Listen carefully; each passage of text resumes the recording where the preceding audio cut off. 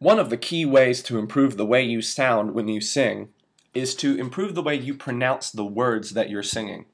And we're going to explore that a little bit in depth today by looking at the International Phonetic Alphabet, or IPA, which is a system of symbols that represents all the possible sounds that we could make when we're putting words together. And we're going to look at the ones that are ideal for making our best sound. It sounds a little complicated, but it's really pretty simple when you break it down. So let's start with that vocabulary word, phonetic. The dictionary definition says, of or pertaining to speech sounds, their production, or their transcription in written symbols. That sounds complex, but if you think about some words that you may already know that already have PHON in them, like telephone, phonograph, phonics, homophone, you'll notice that the thing that they have in common is that they're all about some kind of sound. Telephone is something that sends the sound of your voice. A homophone is a word that sounds the same as another word. The simple definition of phonetic is that it's relating to sounds of words and the sounds that we put together to make words. So when we're talking about phonetics, we're talking about words and their sounds. That's it. Pretty simple. So the International Phonetic Alphabet is a group of symbols that represent the sounds that we use to put words together. And here are some examples of them. This is an IPA symbol that represents the sound sh. This is an IPA symbol that represents the sound zh, which is a weird but really fun sound. Zh. And then this is an IPA symbol that represents the sound Pretty simple. Notice that the brackets are always around these symbols. These square brackets are what tell us that these are IPA symbols. They are not letters. They are not some other kind of symbol. They are distinct. They are IPA symbols, and the way we show that is by putting square brackets around them. You must remember that. You also have to remember that our focus is sound, not spelling. So we're talking about symbols that represent the way a word sounds, regardless of how it's spelled when you write that out. And you'll see why that's important in a bit. Here's an example. Here is an English word. It has 4 sounds in it. B, A, D, J. When you put all of those together, the word you get is badge, like a name badge. Notice how different the word looks when it's spelled in our actual letters versus how it's transcribed with IPA symbols. So we're talking about, with IPA symbols, the way the word sounds, regardless of how it's spelled. There are 2 basic kinds of sounds that are featured in IPA. One is vowel sounds, which are more open sounds. Sounds such as ah, e, o, u, e, etc. If you make those sounds, you'll notice that your mouth is pretty much open while you're making them, which is why I refer to them as more open sounds. The opposite of vowel sounds are consonant sounds, which are more closed sounds, such as ch, sh, f, s, n. If you make those sounds, you'll notice that some part of your mouth has to close in order to make them. Maybe you need to put your lips together, or you put your tongue on the roof of your mouth. Some kind of closure that helps you to make that sound. For today, we're actually just going to focus on vowel sounds, and we have 5 of them that we're going to focus on. So now, if you look at the worksheet that you've been given, at the top there is a blank paragraph, or rather a paragraph with some blanks in it. And now that we've covered this basic information, we should be able to fill in those blanks on your notes. So let's take a look. IPA, which stands for International Phonetic Alphabet, is a system of symbols signifying all of the possible vowel and consonant sounds. IPA symbols look like letters in brackets, but please remember they are not letters. They're different. For now, we are focusing on 5 major vowel sounds. So we're just going to focus on 5 basic vowel sounds that are going to help us sound our best when we sing. So let's get right to it. Here is our first symbol. It looks pretty much like a lowercase a, but here's something important to note.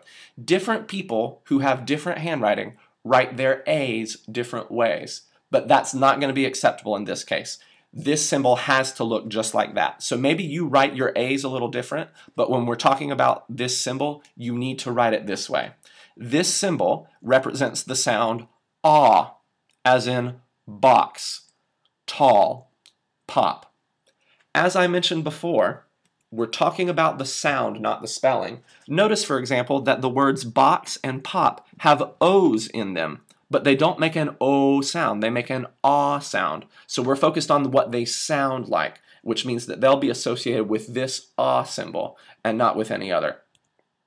Here's our next symbol. Looks kind of like a backwards 3 or a cursive E. This symbol is the symbol for the sound eh, as in bet, bread, pet. All of those words have the eh sound in them, despite the fact that they're spelled a little differently. Bread has an E and an A in it, but it's pronounced bread with that eh sound, so you're going to associate it with this eh symbol. Here's our next symbol.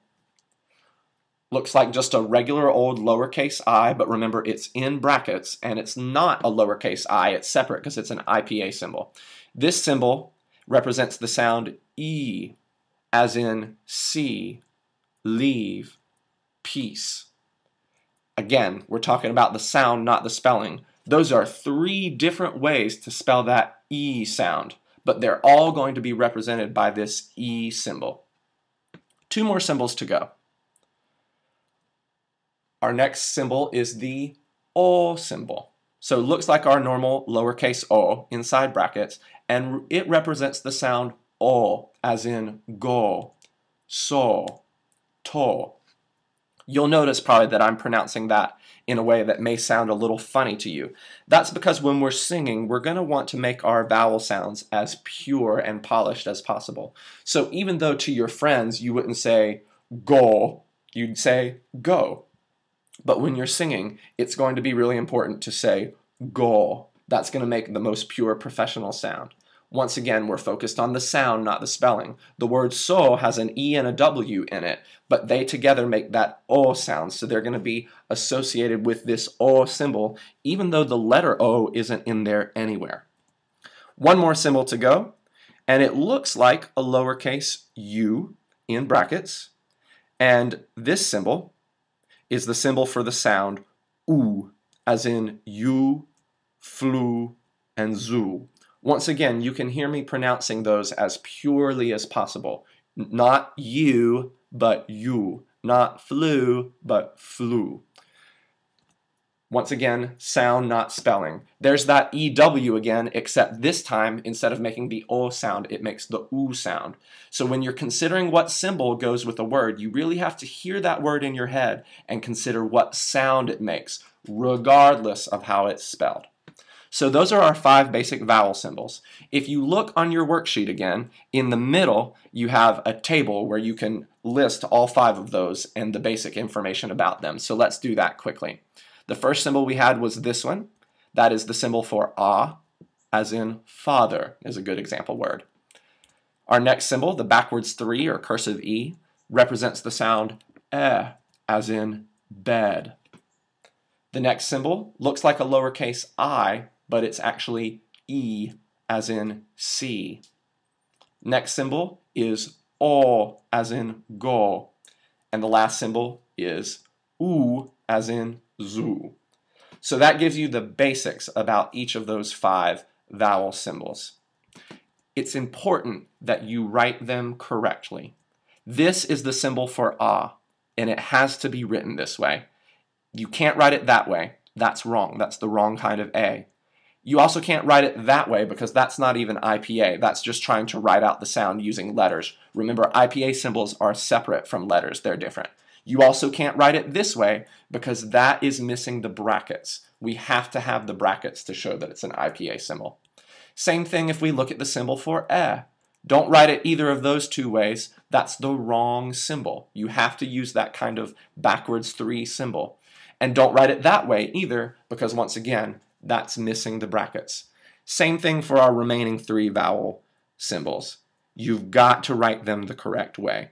Don't get them confused with any other symbol or any other letter, And definitely never forget the brackets. You've got to be very specific and very careful that you write these the correct way. Before we move on, let's make sure we understand some of the key points from this lesson. Number one, what does IPA stand for? It stands for International Phonetic Alphabet. Number two, what are the 5 IPA symbols you've learned today? Well, you should have them there on the paper in front of you. They are the symbols for A, E, I, O, and U. Number 3, why is it important to include brackets? The brackets are important because they show us that this is an IPA symbol and not a letter or some other kind of symbol. So that's really important. There's one more thing to note on your worksheet. You have one more table at the bottom that's blank. And here's what you're going to do with that as a little homework assignment. In the table at the bottom, I want you to rewrite all 5 of the IPA symbols that we learned in this lesson today. And then in that open space next to each symbol, I want you to come up with 3 example words that include that sound. And I want you to come up with new words. So don't use any of the words that were presented as examples in this lesson. Come up with your own example words that include that sound. So 3 example words for each IPA symbol, which means a total of 15 words, 3 in each box. If you're confused about how to do this, remember, you can always rewind this video and go back and watch a section again to see if that will help you to understand the concept. If that still doesn't help, which is okay, if you have a question, write it down so you can remember to ask me to cover that in detail in